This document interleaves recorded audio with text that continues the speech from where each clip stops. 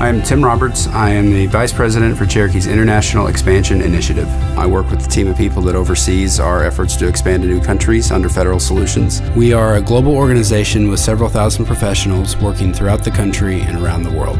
Cherokees history, going back for the last 20 years or so, is just growth and trying to keep up with growth. The diversification efforts came in a little bit later when we purchased a couple different companies. And now we're one of the largest tribal federal contracting enterprises in the country, and we're growing faster than we ever would have believed. My family was pretty traditionally Cherokee. A lot of them spoke Cherokee. We opened a church service with a Cherokee prayer. Working for Cherokee, you can manage to not be so self-promoting in nature, and you can focus on being part of the community and helping the people that are around you while you're working in a fulfilling career that's serving the government, serving the tribe, serving the community.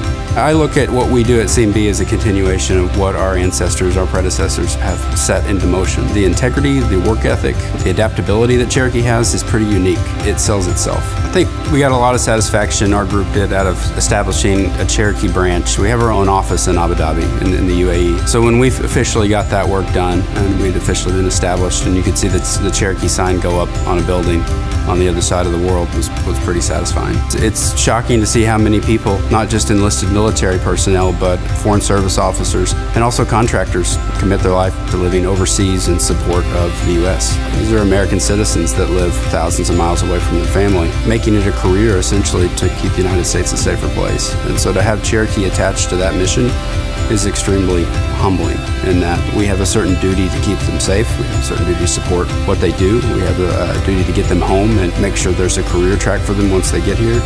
So it's a sense of pride, it's humbling, and so it's a source of humility, and it's motivating to do what we do at a higher level. My kids get to see me go to work and work to improve the lives in our community, whether that's our local community here in Cherokee, whether that's our national community at the people serving the federal government, and even internationally.